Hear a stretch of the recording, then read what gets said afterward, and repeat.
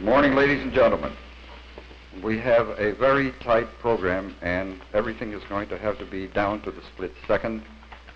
And I may have to do the unpleasant and discourteous thing to one or two of our notables here in the event that we run a little long, because it's just the strictest kind of a program that I've ever been involved in. As a matter of fact, I haven't been personally involved in any program of this kind. I'm always the man behind the man behind the man.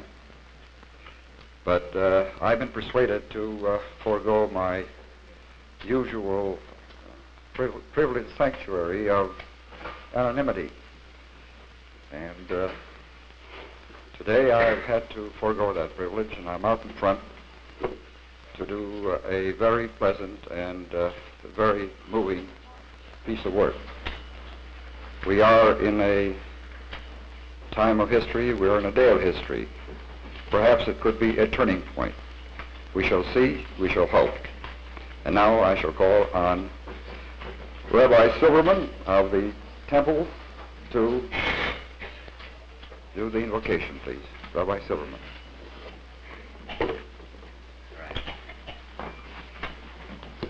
Every rise. Baruch atah Adonai Eloheinu melech haolam, Shehecheyanu v'kiyimanu v'giyanu lazman hazeh. Blessed art thou, Lord our God, King of the universe, who has kept us in life, who has sustained us, and who has permitted us to reach this sacred hour.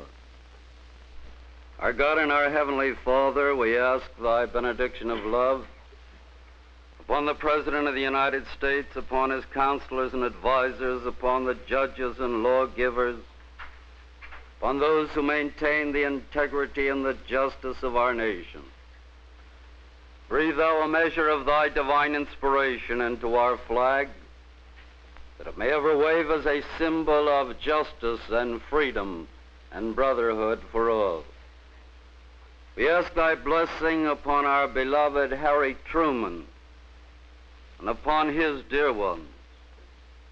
We thank thee, dear God, for his dedicated spirit and the overwhelming love that gave impetus to the establishment of the Harry S. Truman Center for the advancement of peace. Shalom, peace. How precious is this concept, dear God. May it be translated into sublime reality. And we pray that the words of Scripture may find fulfillment, so that Mitzion Tetzei Torah Udvar Adonai Yerushalayim, for out of Zion shall go forth the law, and the word of the Lord from Jerusalem. And he shall judge between the nations, and shall decide for many peoples. And they shall beat their swords into plowshares, their spears into pruning hooks. Nation shall not lift up sword against nation, neither shall they learn war any more. Shalom, peace. Make us the instruments of thy peace, servants of a dream, co-partners with thee in the building of a world of universal justice, of brotherhood, and peace for all. Dear God, as we think together and meditate together this day, may the words of our mouths, the meditations of our hearts, the contributions of our minds, and the work of our hands be acceptable unto thee, O Lord our God, our rock and our Redeemer. Amen.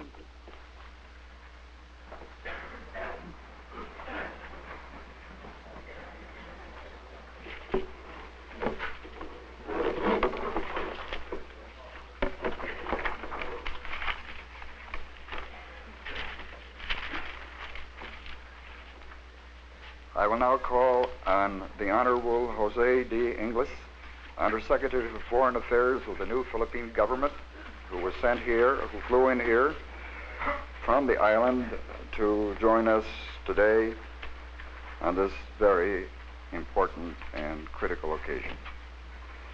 And I have a message here from his new president, Ferdinand DeMarcus, and I shall forego at this point reading all of it, excepting just a few lines. Deeply appreciate your kind invitation to attend inaugural ceremonies. I'm sending the newly appointed Undersecretary for Foreign Affairs of the Philippines, the Honorable Jose de Ingles, as my personal representative at said inaugural ceremonies. I trust this arrangement will be satisfactory to you and the opening of the center, to whose laudable purposes I heartily subscribe. Now, I think it's in order at this point, and it's very, very germane to the whole peace outlook, that I remind you of a very important statement made by President Truman at the time he advanced the Declaration of Independence for the Philippines. And he did it ahead of schedule. And at the time he did it, he made these pronouncements. I had always been opposed to colonialism.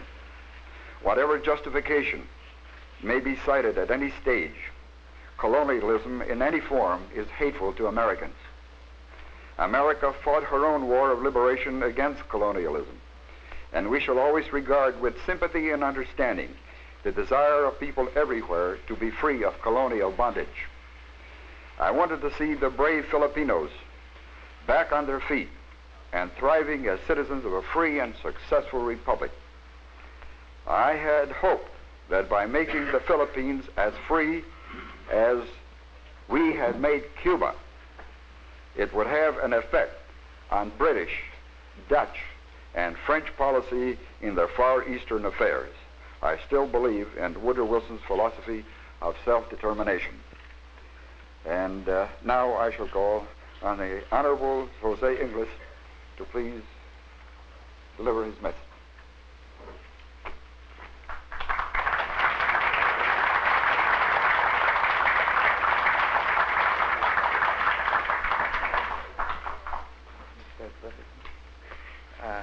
Ladies and gentlemen, the President of the Philippines is deeply honored by the invitation to attend the inauguration of the Harry S. Truman Center for the Advancement of Peace, and regrets his inability to come at this time. President Marcos has asked me to convey his warm and cordial greetings to this distinguished gathering. He wishes me in particular to extend his best wishes to President Truman. The Filipino people remember with gratitude that it was as President of the United States that Mr. Truman proclaimed the independence of the Philippines on July 4, 1946. It was subsequently that the scores of new nations in Asia and Africa became independent. And it is significant that this libertarian movement during the last 2 decades was spearheaded by the United States, whose commitment to freedom is the mainstay of the free world and the hope of peoples everywhere still struggling to be free. To our mind, it is fitting that the Center for the Advancement of Peace should bear the name of the President who defined and honored the American purpose in Greece, in Berlin, and in Korea. The world has learned the lesson that without freedom or the will to fight for freedom, there can be no just and lasting peace. It is likewise a happy choice that the center should be established in the holy city of Jerusalem, where was preached the gospel, peace on earth, goodwill toward men. Man has perfected the techniques of war. He has even mastered the atom and conquered space. Surely man's ingenuity should be equal to the problem of developing the science of peace, to identify, analyze, isolate, and remedy or remove the causes of war. This is man's prime duty to himself before countless human lives are sacrificed further, before entire countries are again devastated, indeed before the world is engulfed in final holocaust. That is why President Marcos, and with him the Filipino people, subscribe wholeheartedly to the laudable purposes of the Harry S. Truman Center for the advancement of peace, and wish it success for the sake of all mankind. Thank you.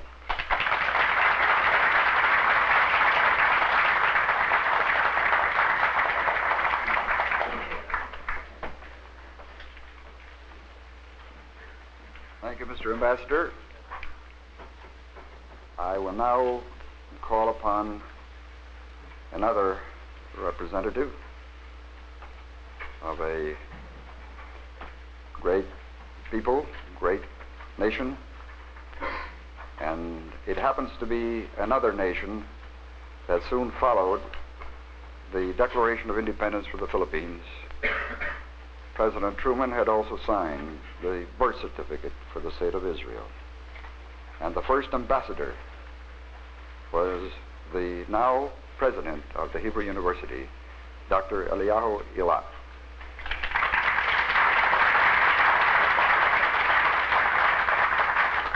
He was also the first ambassador when later on Great Britain also recognized the state of Israel. It is an honor and a pleasure to say two things about this man. He's going to be our landlord, our keeper, and our general overseer, and our inspiration. We're delighted to call on him now. Ambassador Dr.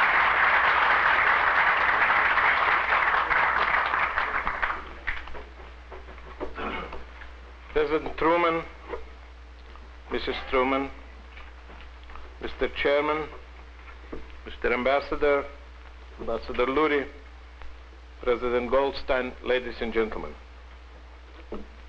Today is a great historic occasion.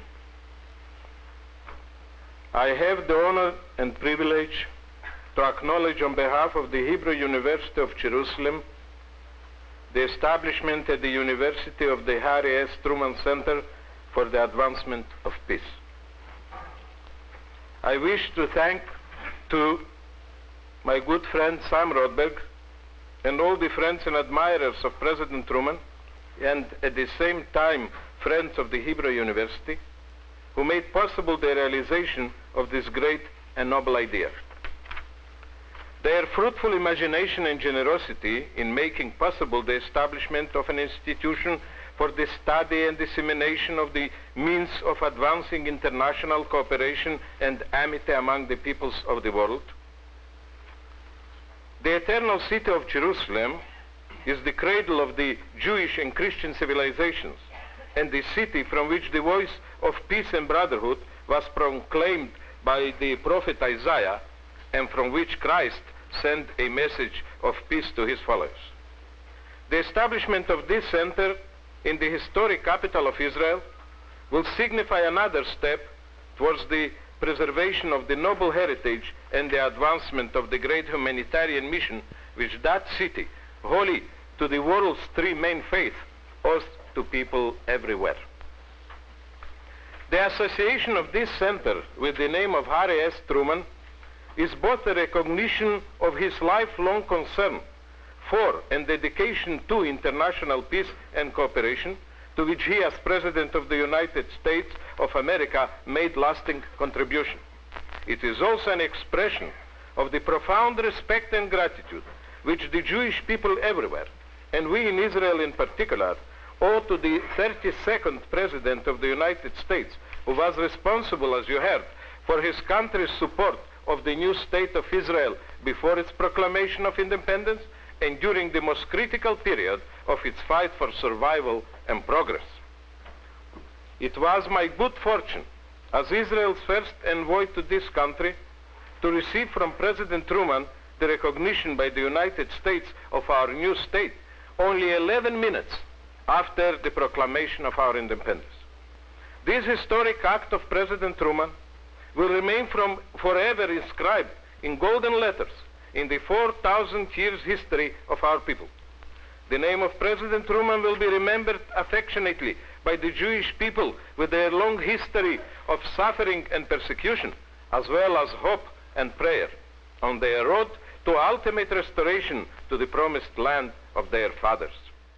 Speaking personally, I never thought that almost 18 years after that historic day of 14th May 1948, I should be meeting President Truman again, this time in my humble capacity as President of the Hebrew University of Jerusalem, to express to him our deep feeling of pride and joy that the Center for the Advancement of Peace at our university should be known as the Harry S. Truman Center for the Advancement of Peace. The Truman Center will carry on studies and research in subjects relating to international relations, such as international law, comparative religion, political theory and philosophy, naturally with emphasis on problems of education. Special projects will draw on Israel's experience in social and cultural integration of plural communities from widely varying backgrounds. The center will endeavor to widen and deepen knowledge of various areas of human relationships, the study of which will contribute both to the theoretical work of the center and to its practical implementation, especially in the field of relations with the newly emergent and developing nations in Asia and Africa. Israel, through her close cooperation with many Asian and African countries, has acquired considerable experience in this field, and further studies and projects will be initiated by the center related to the betterment of the conditions and progress in these countries. And last but not least, the Truman Center will endeavor to contribute to friendly relations and better understanding already happily existing between Israel and the American people. The name of President Truman will remain forever the source of inspiration for further strengthening of these relations between our two free democracies for the preservation of human liberties, peace, and security of the world. May I in conclusion wish you, Mr. President, and your gracious lady, good health and many more years of happiness and fruitful life for the benefit of your own country and of humanity as a whole. I hope also that it will not be very long before we shall have the honor and the pleasure of welcoming you, Mr. President, and Mrs. Truman in our country and at our university, where you, Mr. President, will be able to see the center carrying your name in action and successfully fulfilling its objectives.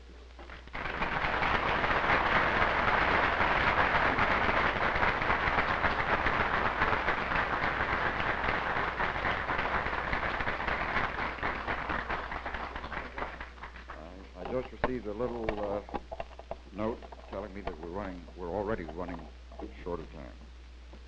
And I can see why. We could sit for much longer periods to listen to these eloquent and moving messages, but I'm sure you realize that we have a great number of people who have yet to be heard. But before they do, I'd like to express or assume a matter of personal privilege to introduce to you a great lady, one who has withstood the glare and the blinding glitter of the White House lights, who has survived with her dignity and her modesty, her gentility intact. I'm very, very pleased and happy and thrilled to present to you the lady of the White House, as we know her here, Mrs. Truman.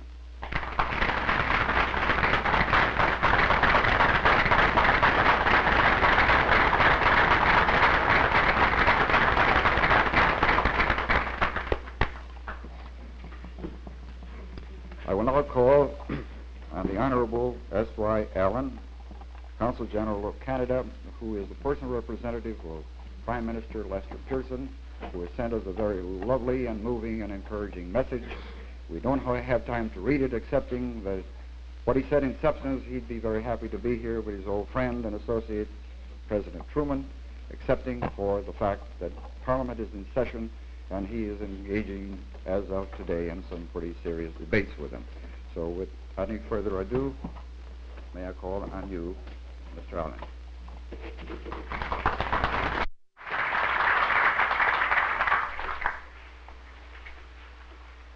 President, Mrs. Truman, Mr. Chairman, distinguished guests.